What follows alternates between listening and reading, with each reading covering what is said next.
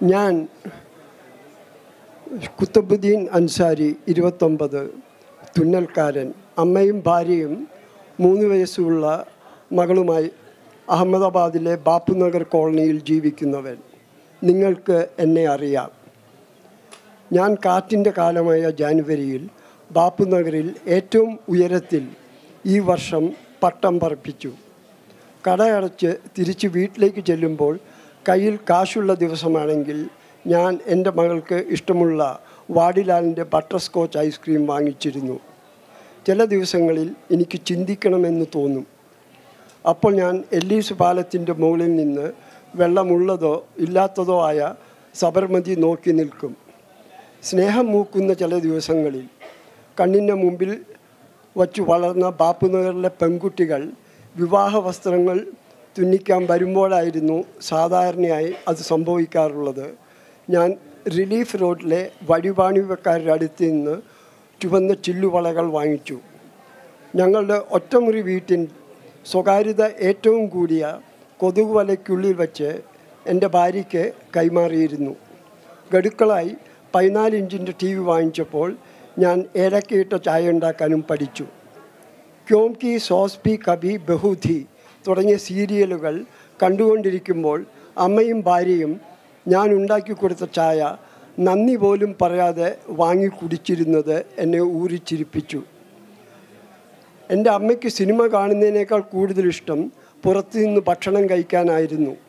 തീൻ ദർവാജയ്ക്കടുത്ത് ബത്തിയാർ ഗലിയിലെ വഴിയോര കടകളിൽ നിന്ന് കബാബും ഇറച്ചിക്കുർമയും മത്സ്യം പൊരിച്ചതും സങ്കല്പ റെസ്റ്റോറൻറ്റിൽ നിന്ന് എൻ്റെ മകൾ കൈകൊട്ടി ചിരിച്ച് സ്വാഗതം ചെയ്തിരുന്ന 10 അടി നീളമുള്ള കുടുംബദോശയും അല്ലെങ്കിൽ ഗോപി ഡൈനിങ് ഹാളിൽ തൈര് കൊണ്ടുണ്ടാക്കിയ കടിയും വഴുതനങ്ങയും മധുരക്കിഴങ്ങും ഉരുളക്കിഴങ്ങും ചേർത്തുണ്ടാക്കിയ ഉന്തിയയും മറ്റുമായി ശുദ്ധ വൈഷ്ണവ ഗുജറാത്തി ഭക്ഷണവും അമ്മയെ സന്തോഷിപ്പിച്ചിരുന്നു. മാസത്തിലൊരിക്കലെങ്കിലും ഈ ആഹ്ലാദം അമ്മയ്ക്ക് നൽകുവാൻ ഞങ്ങൾ ഓട്ടോറിക്ഷയിൽ സീരിയലുകൾ ഇല്ലാത്ത വൈകുന്നേരങ്ങളിൽ പോയിരുന്നു. എന്നാൽ ഞാൻ കുത്തബുദ്ദീൻ അൻസാരി അടുത്ത കാലത്ത് ഒരു ചിഹ്നമായി. ഡൽഹിക്ക് ഇന്ത്യ ഗേറ്റ് പോലെ, ജയ്പൂരിന് ഹവാ മഹൽ പോലെ, കൽക്കറ്റയ്ക്ക് ഹൗറ ബ്രിഡ്ജ് പോലെ, മുംബൈക്ക് ഗേറ്റ് വേ ഓഫ് ഇന്ത്യ പോലെ അഹമ്മദാബാദിന് ഒരു ചിഹ്നമുണ്ടായിരുന്നില്ല. ചിഹ്നമില്ലാത്ത നഗരങ്ങൾക്ക് മുഖമില്ല. ഗാന്ധിജിയുടെ സബർമതി ആശ്രമം അഹമ്മദാബാദിൻ്റെ ചിഹ്നമാകാഞ്ഞത് അതിന് എടുപ്പില്ലാത്തതുകൊണ്ടായിരുന്നു. സിദ്ധി സയ്യിദിൻ്റെ പള്ളിയിലെ കല്ലിൽ കൊത്തിവെച്ച ചില്ലകൾ പിണഞ്ഞു കിടക്കുന്ന മരത്തിൻ്റെ രൂപം ധരിക്കുന്ന ജാലകം IIM അഹമ്മദാബാദിൻ്റെ ചിഹ്നമായി. വേറിട്ട് നിർത്തുവാൻ ഒരു അടയാളമില്ലാത്ത അഹമ്മദാബാദ് തുടരുമ്പോഴാണ് ഞാൻ ആ വിടവ് നികത്തിയത്. 2002 ആണ്ട് തുടങ്ങിയത് പതിവിലും കൂടുതൽ കാറ്റുമായിട്ടാണ്. വടക്കു പടിഞ്ഞാറിൽ നിന്നെത്തിയ കാറ്റ് എൻ്റെ വീടിൻ്റെ അടുത്ത് വളരുന്ന മൂളിമരങ്ങളെ കൂടുതൽ മൂളിപ്പിച്ചപ്പോൾ ഈ വർഷം പട്ടം പറപ്പിക്കൽക്കാരുടെ ആയിരിക്കും എന്നെനിക്ക് തോന്നി. ഞാൻ ബായിച്ചന്ദിനെ കാണുവാൻ പോയി. സ്കൂളിൽ എൻ്റെ സഹപാഠിയും റെയിൽവേ ജോലിക്കാരനുമായ ബായിച്ചന്ദായിരുന്നു ഞങ്ങളുടെ പ്രദേശത്തിലെ ഏറ്റവും പൊക്കത്തിൽ പട്ടം പറപ്പിക്കുന്ന ആൾ. ഞാൻ പറഞ്ഞു, ബായി, ഇത്തവണ മകരസംക്രാന്തിയിൽ ഞാൻ നിന്നെ തോൽപ്പിക്കും. ബായിച്ചന്ദ് ചിരിച്ചുകൊണ്ട് എൻ്റെ പുറത്ത് കൂട്ടി പറഞ്ഞു, ശരി. ബായിച്ചന്ദിൻ്റെ ചിരിയിലെ ആത്മവിശ്വാസം എൻ്റെ ആവേശം കുറച്ചില്ല. അന്ന് തന്നെ ഞാൻ തീൻ ദർവാജയിൽ പോയി 3 പട്ടങ്ങളും നൂലും വാങ്ങിച്ചു. അതിനുശേഷമാണ് അമ്മയുടെ പണി തുടങ്ങിയത്. ആക്രിക്കടയിൽ നിന്ന് വാങ്ങിച്ച പഴയ കുപ്പികൾ ഞാൻ അമ്മയ്ക്ക് പൊട്ടിച്ചു കൊടുത്തു. ഞാൻ തുന്നിക്കൊടുത്ത കട്ടിയുള്ള തുണിയുടെ കയ്യുറകൾ ധരിച്ച് അമ്മ കുപ്പിച്ചില്ലുകളെ മുറുക്കാൻ ചതയ്ക്കുന്ന ചെറിയ അമ്മിയിൽ പൊടിയാക്കി ചില്ലുപൊടി പശയുമായി കൂട്ടിക്കുഴച്ച് ഞാൻ പട്ടത്തിൻ്റെ ചരടിൽ പുരട്ടി ഉണക്കുവാൻ വച്ചു. മകരസംക്രാന്തി ദിവസം ആകാശത്തിൽ ഇടമുണ്ടായിരുന്നില്ല. പല നിറങ്ങളുള്ള പട്ടങ്ങളുടെ തിക്കും തിരക്കും കാരണം. എൻ്റെ അയൽവാസിയായ പ്രാവ് വളർത്തുകാരൻ കബൂത്തർബാജ് ഹസൻ ഷേഖിൻ്റെ പ്രാവുകൾ അന്ന് പറഞ്ഞില്ല. എന്നെ മറ്റുള്ളവരിൽ നിന്ന് വേറിട്ട് നിർത്തിയിരുന്ന ഇളം പച്ച നിറത്തിലുള്ള എൻ്റെ കണ്ണുകൾ കൊണ്ട് ഞാൻ ആകാശത്തിൽ മുകളിൽ ഉയരുന്ന അദൃശ്യമായ ചുഴികൾ അന്വേഷിച്ചു. പെട്ടെന്ന് ഞാൻ ആകാശത്തിൽ ഒരു പരുന്തിൻ്റെ കറുത്ത പൊട്ട് കണ്ടു. ചരടിൽ 1-2 വലി. എൻ്റെ പട്ടം പരുന്തിനെ താങ്ങി നിന്നിരുന്ന വായുവിൻ്റെ ചുരുവിലേക്ക് നീങ്ങി. അത് താനെ പൊന്തുവാൻ തുടങ്ങി. എൻ്റെ മനസ്സ് ഒഴിയാൻ തുടങ്ങി. ഉയരത്തിൻ്റെ പേടി എന്നെ ബാധിക്കാൻ തുടങ്ങിയപ്പോൾ ഞാൻ നൂലഴിച്ചു വിടുന്നത് നിർത്തി പട്ടത്തിനെ തളച്ചു. അന്ന് ഞങ്ങളുടെ പ്രദേശത്തിൽ ഏറ്റവും ഉയരത്തിൽ പട്ടം പറപ്പിച്ചത് ഞാനായിരുന്നു. ബായിച്ചന്ദ് എന്നെ കെട്ടിപ്പിടിച്ചു. കുട്ടിക്കാലം മുതൽ അയാൾ അങ്ങനെയായിരുന്നു, അനസൂയമായി മറ്റുള്ളവരുടെ സന്തോഷത്തിൽ പങ്കുചേരുന്നവൻ. ഞാൻ പട്ടം താഴോട്ട് വലിച്ചു. ഇനിയാണ് ആക്രമണം നടക്കുക. ആദ്യം ഞാൻ മുറിച്ചിട്ടത് ബായിച്ചന്ദിൻ്റെ പട്ടമായിരുന്നു. ചില്ലുപൊടി പുരട്ടിയ എൻ്റെ പട്ടത്തിൻ്റെ ചരടിൽ വെയിൽ വീണപ്പോൾ അത് വാളിൻ്റെ അലകുപോലെ തിളങ്ങി. ഞാൻ മൈതാനത്തിൽ ഓടി നടന്ന് പല പട്ടങ്ങളുടെയും ചരടുകൾ മുറിച്ചിട്ടു. അപ്പോഴാണ് ബിന്ദിയ എൻ്റെ ഷർട്ട് പിരിച്ചു വലിച്ചുകൊണ്ട് പറഞ്ഞത്, ദർജി ചാച്ച എൻ്റെ പട്ടം മുറിക്കല്ലേ. ബിന്ദിയ ജനിച്ചപ്പോൾ വലിയ സേഫ്റ്റി പിൻ കൊണ്ട് അവളുടെ അരയിൽ പിടിപ്പിച്ചിരുന്ന നാപ്കിൻ തുന്നിക്കൊടുത്ത് ഞാനായിരുന്നു. പിന്നെ കൊച്ചുടുപ്പ്, ഫ്രോക്ക്, ഇപ്പം പാവാടയും ബ്ലൗസ്. എൻ്റെ അളവുകൾ കുറിച്ചിടുന്ന പുസ്തകത്തിലൂടെ അവൾ വളർന്ന് 12 വയസ്സായി. ഞാൻ പൊട്ടിക്കും. മത്സരത്തിനല്ലെങ്കിൽ എന്തിന് ബിന്ദിയ പട്ടമായി മൈതാനത്തിൽ വന്നു? ഞാൻ ചോദിച്ചു. ബിന്ദിയ എനിക്ക് പട്ടത്തിൻ്റെ കഥ പറഞ്ഞു തന്നു. പട്ടം എന്നാൽ പെൺകുട്ടികൾക്ക് കാമുകൻ, ആൺകുട്ടികൾക്ക് കാമുകി. ചരടാണ് അവരുടെ പ്രണയം.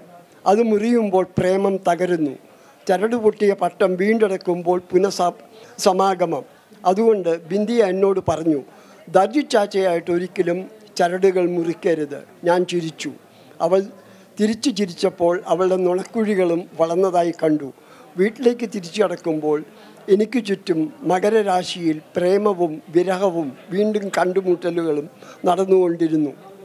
എൻ്റെ അയൽവാസിയായ ഹസൻ ഷേഖ് അയാളുടെ വീടിൻ്റെ ടെറസിൽ പ്രാവിൻകൂടുകളുടെ നടുവിൽ ഒറ്റമുറിയിൽ ജീവിച്ചു. താഴത്തെ നിലയിൽ താമസിച്ചവർ കൊടുത്തിരുന്ന വാടക കൊണ്ട് ഹസൻ ഷേഖ് പ്രാവുകൾക്ക് തിന വാങ്ങിച്ചു.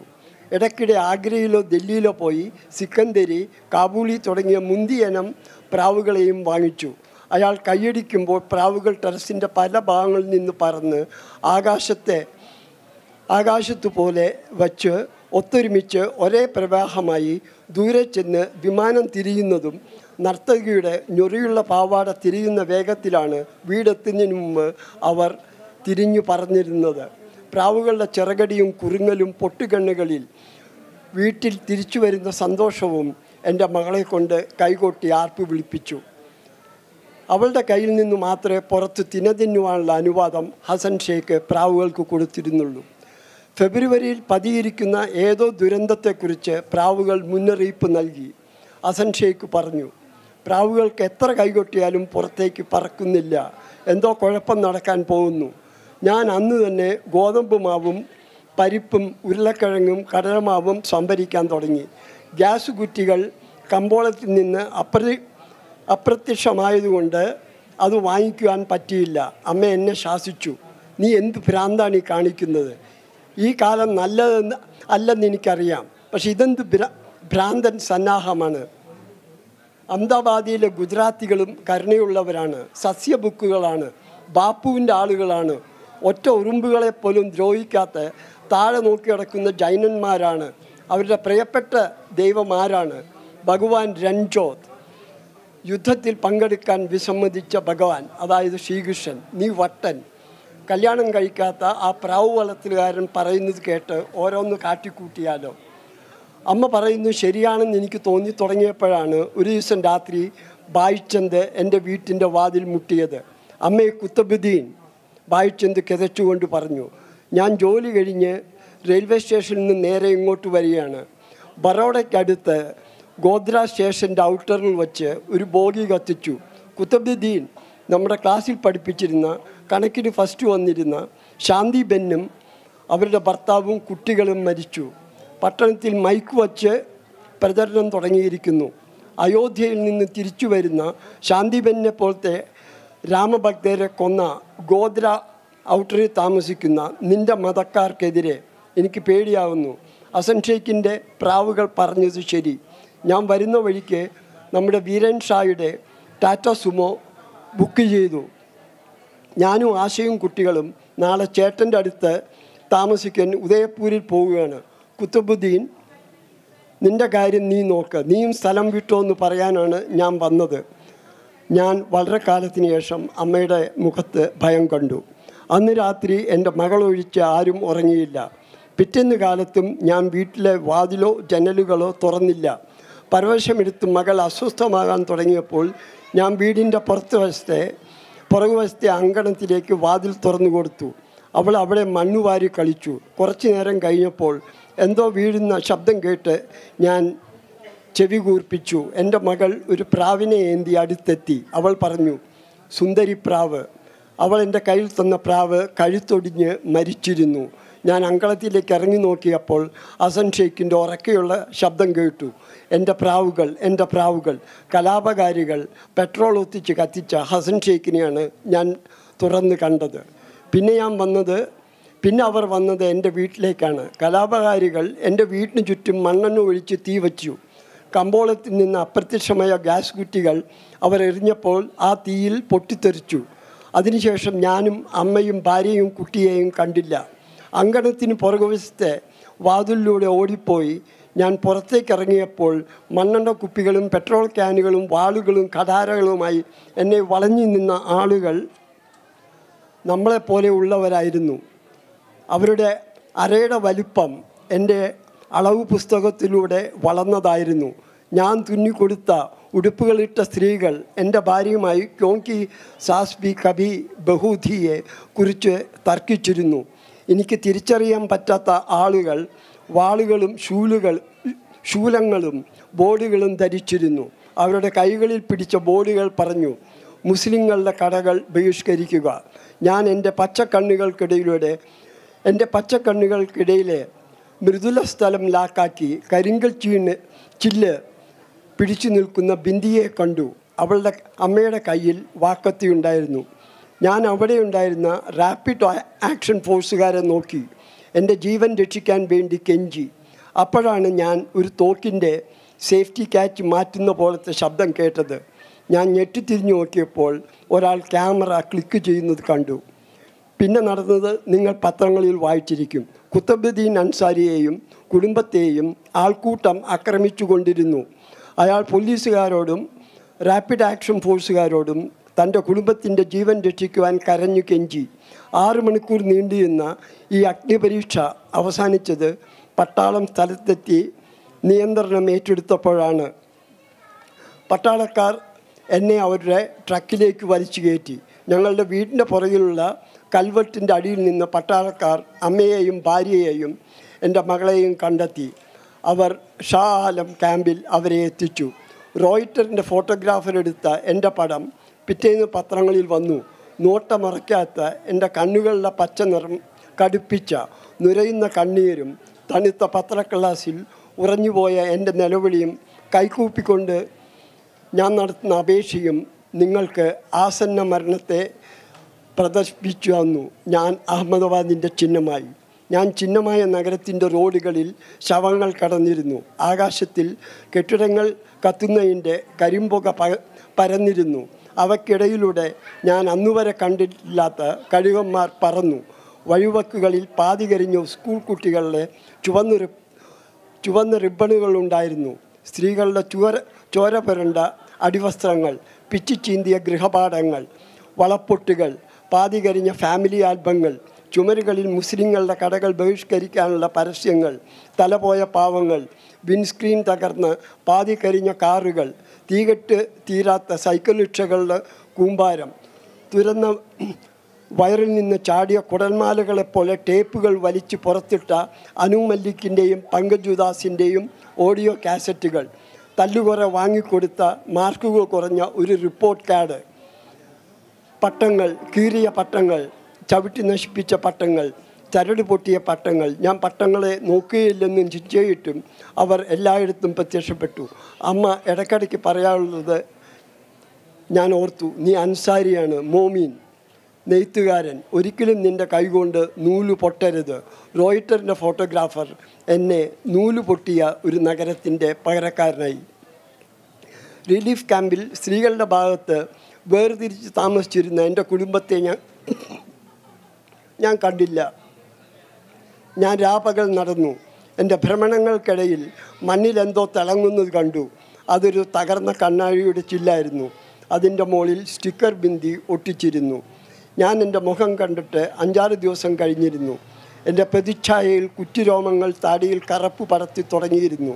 കണ്ണുകളുടെ ഭയം മുഴുവനും മാറിയിരുന്നില്ല. ഞാൻ മറന്നുപോയ ഒരു കാര്യം എനിക്ക് നടപ്പിലാക്കണമെന്ന് തോന്നി. ഒന്ന് ചിരിക്കുക. എത്ര ശ്രമിച്ചിട്ടും എൻ്റെ മുഖം വികൃതമായതല്ലാതെ എനിക്ക് ചിരി വന്നില്ല. തളർവാദക്കാരനെ തിരുമുകാരൻ ഉഴിയുന്നത് പോലെ ഞാൻ എൻ്റെ കൈകളിലും എൻ്റെ കവിളുകളിലും വായുടെ ചുറ്റും അമർത്തി തിരുമ്മി. എന്നിട്ടും പ്രതിബിംബം ചിരിച്ചില്ല. എൻ്റെ മുഖത്തെ ചിരിയുടെ മാംസപേശികൾ തളർന്നു കിടന്നു. നന്ദി. കുറച്ച് കാലങ്ങൾക്ക് മുമ്പ് ഇത്തരം കഥകൾ എഴുതുകയും സമൂഹത്തോട് ശക്തമായി പ്രതികരിക്കുകയും പറയുകയും ചെയ്ത സാറ് അടുത്ത കാലത്ത് നമ്മൾ കടന്നുപോയിക്കൊണ്ടിരിക്കുന്ന അതിലും കലുഷമായ യാഥാർത്ഥ്യത്തിൻ്റെ മുകളിൽ ഓൾ ഇന്ത്യ ലെവലിൽ ഒരു ശക്തമായ പ്രതിരോധം സൃഷ്ടിക്കുന്നുണ്ടോ സാർ? എഴുത്തുകാരുടെ ഇടയിലും ചിന്തയിലും ജീവിതത്തിലും ആവിഷ്കാരത്തിലും ഇത്രയേറെ കടന്നുകയറ്റം നടത്തുന്ന ഒരു കാലത്തിൽ എഴുത്തുകാരുടെ ഭാഗത്തു നിന്ന് ഒരു പ്രതിരോധം അത് സംഭവിക്കുന്നുണ്ടോ സാർ? സാറിന് എന്താണ് തോന്നുന്നത് അതിനെക്കുറിച്ച്? ഇത് മറ്റേ 2 ഭാഗങ്ങളുണ്ട്. ആദ്യത്തെ ഭാഗം ഇന്നത്തെ വർത്തമാനകാലത്തെക്കുറിച്ച് ഉള്ള പ്രതികരണം. അത് ക്ഷിപ്ര പ്രതികരണങ്ങളാകാൻ പറ്റില്ല. കാരണം സാഹിത്യം എന്ന് പറഞ്ഞാൽ ജേർണലിസം അല്ല. ഇപ്പോൾ ഉദാഹരണത്തിന് തന്നെ ഇന്ദിരാഗാന്ധി മരിച്ചത് 1984 വൻമരങ്ങൾ ഞാൻ എഴുതുന്നത് 1991. അതുപോലെ ഈ ഗുജറാത്ത് റൈറ്റ്സിനെ കുറിച്ചുള്ള ഈ കഥ എഴുതുന്നത് അത് കഴിഞ്ഞിട്ട് 2 വർഷത്തിന് ശേഷമാണ്. ഇന്നത്തെ കാലത്ത് പ്രതിരോധം ഉണ്ടോ എന്ന് ചോദിച്ചിട്ടുണ്ടെങ്കിൽ തീർച്ചയായും നടക്കുന്നുണ്ട്. കാരണം മുഖ്യധാര മാധ്യമങ്ങൾ മുഴുവൻ ഭരണകൂടത്തിൻ്റെയോ അല്ലെങ്കിൽ കോർപ്പറേറ്റ് മൂലധനത്തിൻ്റെയോ അടിമകളായിക്കൊണ്ടിരിക്കുന്ന ഈ കാലഘട്ടത്തിൽ ഇത്തരമുള്ള പ്രതിരോധം വ്യക്തികളുടെ ഭാഗത്തു നിന്നാണ് വരുന്നത്. അത് കൂടുതൽ നടക്കുന്ന സാമൂഹ്യ മാധ്യമങ്ങളിലാണ്. അത് വളരെയധികം നടക്കുന്നുണ്ട് എന്ന് എനിക്ക് അനുഭവപ്പെട്ടിട്ടുണ്ട്. ഒരു പക്ഷെ നിങ്ങൾക്കും അനുഭവപ്പെട്ടിട്ടുണ്ടാവും. No, the story, I thought you are a Malayali. I don't know whether you remember this photograph immediately after the Gujarat riots about a man crying, a green-eyed man crying. It came in all newspapers. Okay. With folded hands. It's a very popular, to kind of symbolize the riots. This is his story. His name is Qutbuddin Ansari. So he narrates the story, how he got photographed by a Reuters photographer. And he narrates how he went through, whatever he went through during that period. And this photograph for a long time was the symbol of the Gujarat riots. So this is his autobiographical narrative of how someone clicked when he was undergoing, when he was a victim of the riots. So you've been in conversation with this gentleman who you... I met him briefly once after this happened. Nobody knew his name. I came to know his name because he then went to Calcutta. So Calcutta Telegraph carried the news about this person relocating to Calcutta. So in the press club there, I met him briefly. Then, he was very simple and open person who had a very normal life. How everything got changed in a matter of days. So he knows about this book and... I don't think so. This is translated into Gujarati and English also. So since it's translated into Gujarati, probably he might have known it. Sir, ഈ അടുത്ത് കുത്തബ്ദീൻ അൻസാരിയും അതേപോലെ famous ആയ മറ്റൊരു ഫോട്ടോഗ്രാഫറാണ് അയാളെ കൊല്ലാൻ ശ്രമിക്കുന്ന, അല്ലെങ്കിൽ വേറെ ആളെ കൊല്ലാൻ ശ്രമിക്കുന്ന ഒരാളുടെ താടി വെച്ച ആളുടെ പേരെനിക്ക് ഓർമ്മയില്ല. അവർ രണ്ടുപേരും ഈ അടുത്ത് കേരളത്തിൽ വെച്ച് ശത്രുതയൊക്കെ മറന്ന് എന്തായി. അങ്ങനെ ഒരു സാഹചര്യത്തിൽ ഇതിനൊരു 2ാം ഭാഗം പോലെ സാറിന് എന്തെങ്കിലും എഴുതാൻ തോന്നുന്നുണ്ടോ? അതോ? So I'll translate it, paraphrase. Okay. So the question is, so there was another iconic photograph which is of the killer with a beard and sword and all. And a So T-shirt. recently on a T-shirt, black T-shirt, and recently in an event in Kerala, both of these people, Kutabdin Ansari and the other guy, I don't know his name, they came together and then they were like just like friends. I mean, I did that at that moment of time, but I don't hold any reaction to you now. So I was just asking him if in such a case, do you think about a second part or a rewrite of the story? Actually, no, because this kind of captures a moment there. That moment is still persisting. So I don't think this meeting was not even feel good. I mean, it doesn't close anything. So I don't think the story has ended or happily ended. If there is a story around there, I know, could be. I can't say. So with this insight that you got from this gentleman, do you think it is very different from what the media played up? Actually, media, other than the visual, didn't go into his story. Nobody knew him. Then this story kind of put it in the Kerala's consciousness. So the Malayalam papers started digging up. Malayalam organizations started meeting them. Probably this story introduced the name to the Malayali public. Then they got in touch with him. He came to Kerala. Hi. My question is like, തിരുത്ത് എന്ന് പറഞ്ഞൊരു കഥ ഉണ്ടായിരുന്നു, വളരെ famous ആയിട്ടുള്ള. അതിലെ ചുല്യാറ്റ് എന്ന് പറയുന്ന പത്ര മുതലാളി എന്ന് തോന്നുന്നു, എഡിറ്റർ. അപ്പോൾ അദ്ദേഹത്തിന് ഇടയ്ക്കിടയ്ക്ക് പനി വരും, വ്യത്യസ്ത സംഭവങ്ങൾ. ഒന്ന് one is partitions time and second was like I think it during the Babri Masjid കോalition. So I was thinking whether, like what he asked, again if he's there, maybe he might died now. So is there any other story? Again that same questions. So we were seeing that. I remembered that several times. I reread that story several times during these days. See, I can't say, That's also a famous story. Maybe can. Yeah, it's a story called Blue Pencil Translator. Basically about an old editor in a newspaper room on the night of Babri Masjid demolition. He's old and he had a liberal education. So, and whenever history goes through such periods, he used to feel feverish. So that day also he got feverish. Then finally, before the newspaper was put out, he goes to the newsroom and he finds the headline as "Disputed Structure Destroyed." So in a moment of it, he blue pencils it and writes Babri Masjid on top of it. So he's asking whether similar.